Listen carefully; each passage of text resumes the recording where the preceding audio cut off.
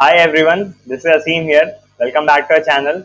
So today we are going to start with the Recon process in the bug bounty series, and there would be a couple of videos over the couple of weeks because a lot has to be covered in this, and we are going to try to create the whole infrastructure for that. So this is heavily inspired from the Level Up 2 talk from Jadix, which was the bug hunter methodology. I think that was the first talk about that. So I made a same script for that so as to set up all the tools on a VPS and add output of one tool goes to the other and then the whole processing does. So you just enter a target domain and you would get output with all the fire subdomains found out and the nmap run and then the port open and all those things, the screenshot as well. So that's what we are going to trying to achieve here. So today we are going to set up the VPS and we are going to add our SSH key there. Then we are going to set the asset finder as well as the sub finder.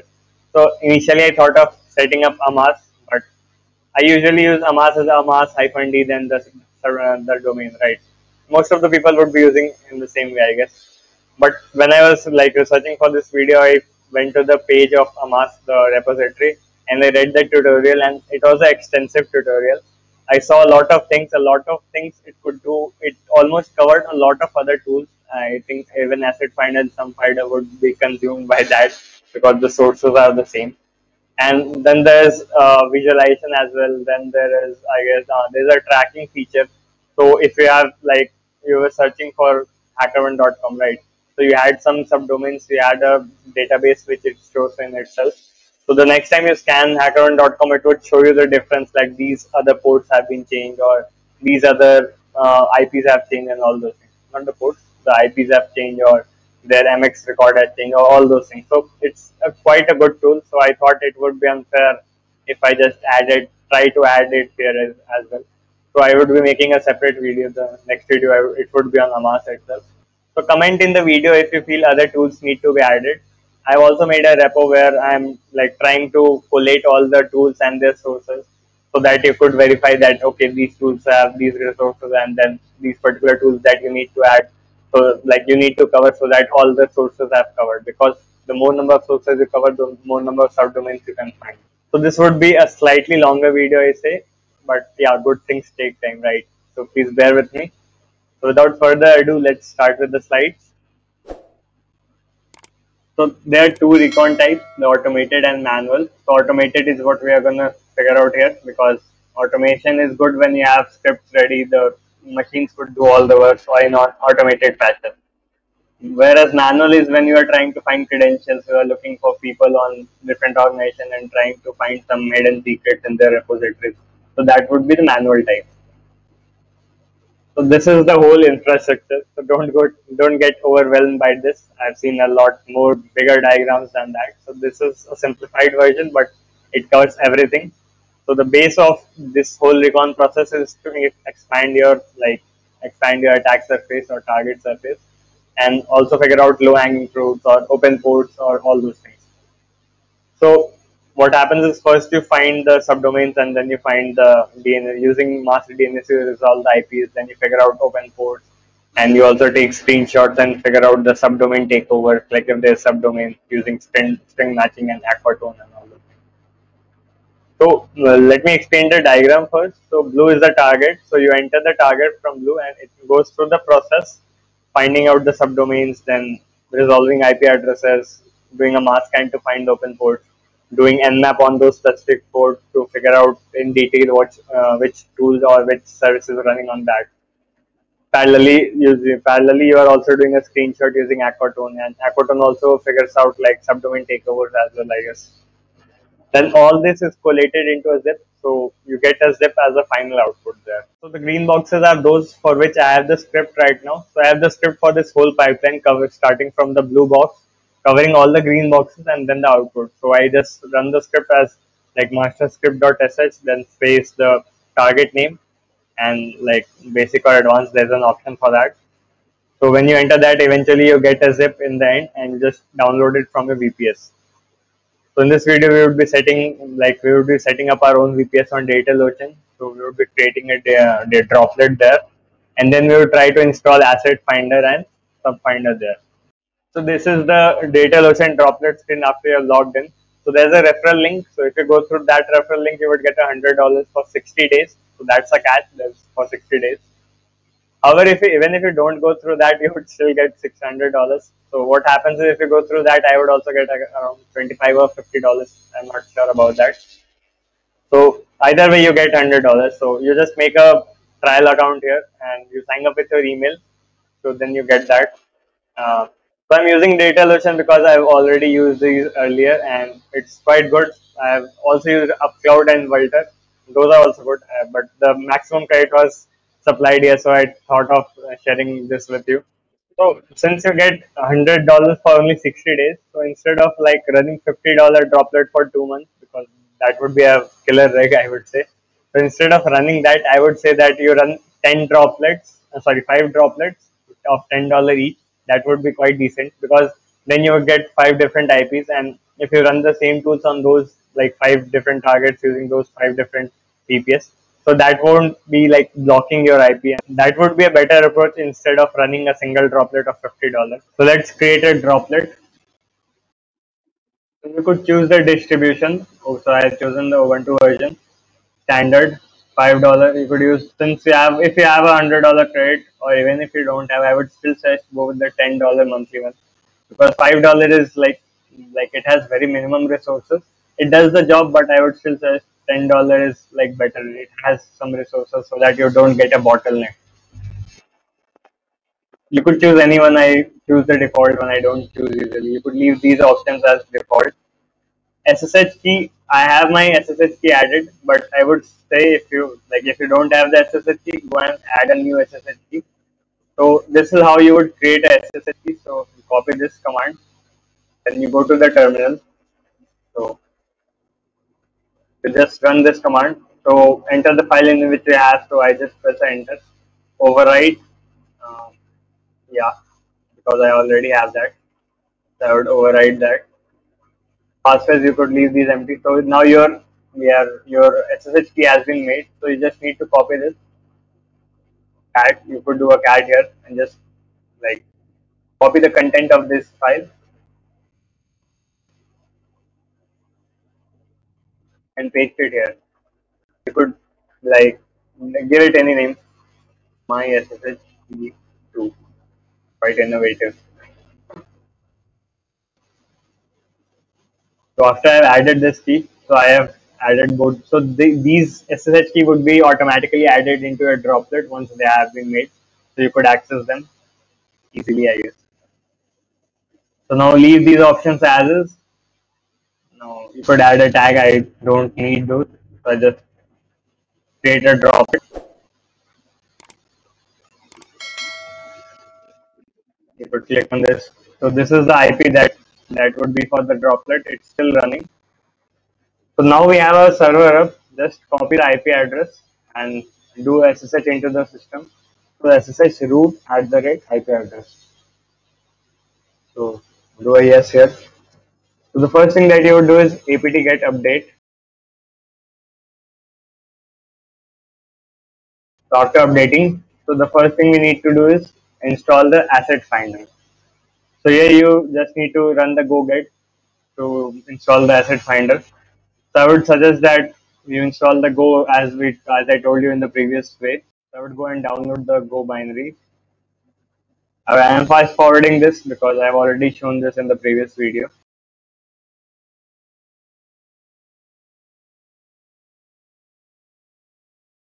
After having all that set, let's install Asset Finder. So it's okay. I need to reload the batch RC. Now let's check the Go version. This is 1.14.4. There's another way of installing Go that one of the viewers suggested that use this. So I won't recommend this because as you can see, this would install a Golang 1.10 version, and that won't be fitting with this Subfinder. So Subfinder requires I guess 1.13 up. So it requires Go 1.13 plus. So if you would have installed it like this, so you would be stuck with the 1.10 version. Then you would have to apt get remove Golang and then again do the same process that I told in the previous video.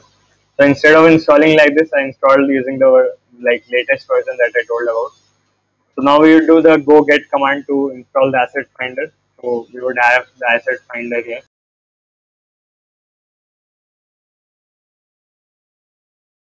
So now you can see asset finder is working fine. I did some mistake in setting the path, so that's that.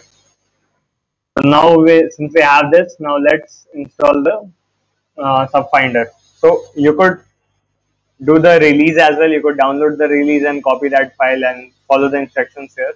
But since we already have the Go running, and this would like the release might be a day or two old, but this would be downloading the latest repo and all those things. So the latest commit in this repo is, I guess, 19 days back, and that's when the release was also done. So it's updated, but in most of the cases, what would happen is the repo might have some new changes, but the release page won't have that because release are like done once in a while. So that's that. So I prefer doing a go get because I already have Go installed and everything's working fine. So why not do that? So Subfind is also working fine. You saw how easy it was.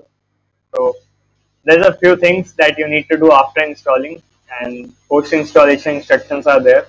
So basically you need to have the API key for all these APIs that Subfinder uses, as well as in the asset finder as well. So you have the virus total API token, FB API app, Spice app. So in like I would show you how you get API token for this. So let's see for virus total. So basically you need to sign up for an account, and once you sign up for an account, you could see the API key in the settings. I don't prefer always signing up with my personal email address.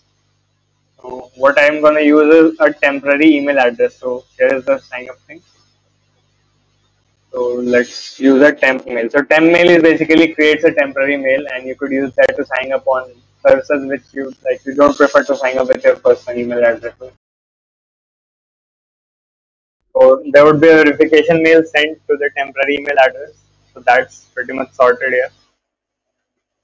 Welcome to the show. We have sent a message to email address. So check the info. See. So you don't have to give a personal email address. Why should you? Right? I just go here, and now you could like delete the email address as well and just go on with your work. So see, API is here.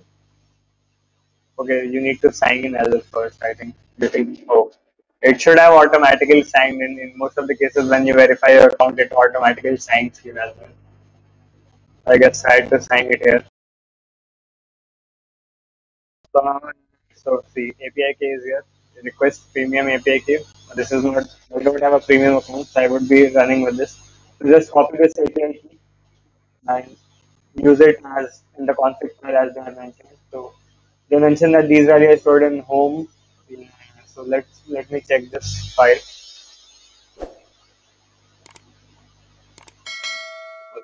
I'm not able to copy this properly. What happened? I have to aim this right. So let me check this. There's a config YAML. So as they told you that once you run it for the first time, it automatically does that.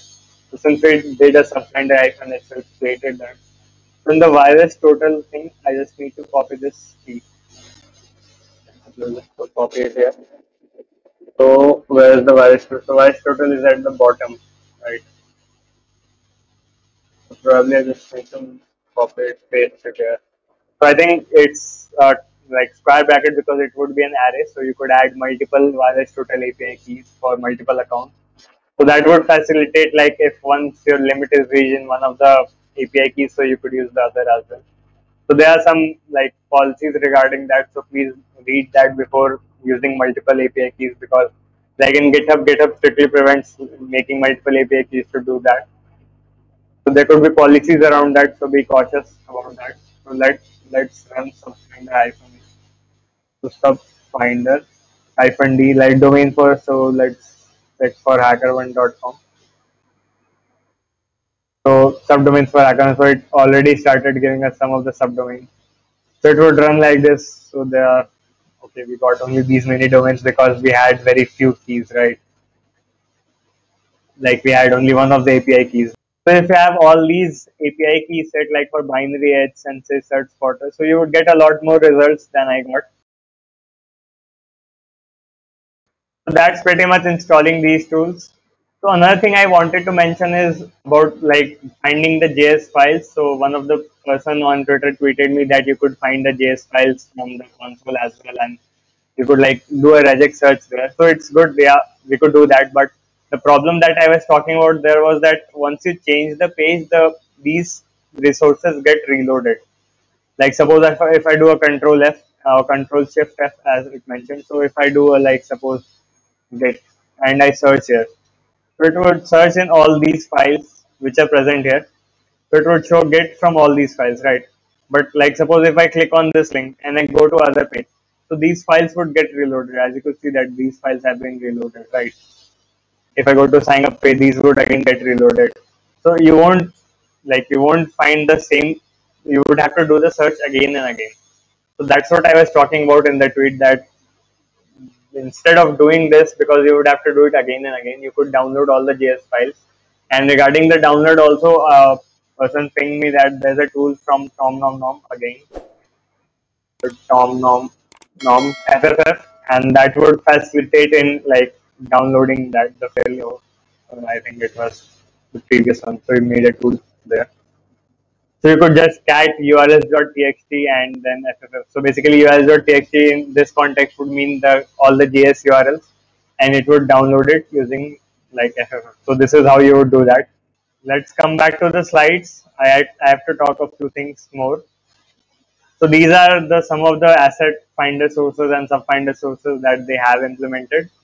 Hamas has a lot more sources. I would be making a dedicated video on that. So this is a work in progress that I am making on my repo. So it's not currently public, so you might not see this, but in a week or so, I would be making it public after collecting all these. So you could create PRs. If you have your own tool, you could create PR for them as well. You could add it a column and you could add the sources, so that people know that, okay, these particular domains are covered with this tool and these particular domains are covered with these tools. So if we have both of these tools, so we would cover all those like sources, right? So PRs are welcome. So another common question that people might ask is, can I use my PC for these tasks? Yes, absolutely, you could use this, but I would highly recommend against that, because like of the high speed and bandwidth that you saw, that 69 Mbps, you probably won't get that on your broadband or your IPS. Another thing, that if you are running or high threads like 200 threads or 400 threads or multiple tools parallelly, then there would be significant CPU usage. And once you are running on your laptop, you might have a 16 GB laptop, but it may be unusable for other network traffic thing, because the whole network adapter would be choked by the request from those tools. And the third thing is that these servers are running 24/7, so you don't have to worry about the electricity cost or any other maintenance cost. And probably you won't be like good with running your PC for 24/7 for the whole month and such. So I prefer using a VPS. It's very cheap, like $5, $10. That would be worth it for running automated scan and all those. Last thing before I quit this video is that join the subreddit. People are asking questions. Instead of DMing me, you could do that, because I see a lot of people having the same question in DM. So I recommend them as well that ask it on the subreddit, so that a lot of other people would also benefit from that. So the community is growing. People are asking. Good articles are being posted there daily. So do jump on the subreddit. So that's pretty much all about it for today. If you have anything that you want to talk about, you could, or you want me to make video on that, there's a feedback form. You could like submit a feedback as well, and submit any topics that you want videos to be covered. So that's all. Thank you. Have a nice day.